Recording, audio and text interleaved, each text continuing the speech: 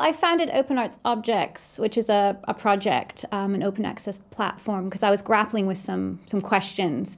One was, how do we widen participation in a discipline that is often seen as elitist and Eurocentric, that is art history? How do we make it more accessible? How do we bring the museum into the classroom? So I met with A-level teachers, museum curators, educators, and colleagues, and we decided to come up with, produce a number of films that were going to be open access to support the teaching of art history.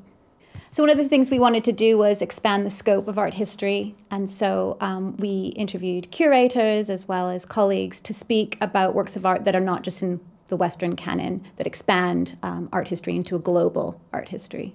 I think we live in a world bombarded with visual images, from social media to the news, so more than ever we need the critical tools to assess the visual world around us, and Open Arts Objects does exactly that.